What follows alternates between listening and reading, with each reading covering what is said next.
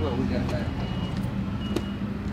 So after the tornado, I thought there was hopefully everything go back to normal soon, but then they start talking about coronavirus. I work in a restaurant, so they talk about shutting down and to like last week with the owner decide closing down. So now I don't have a job.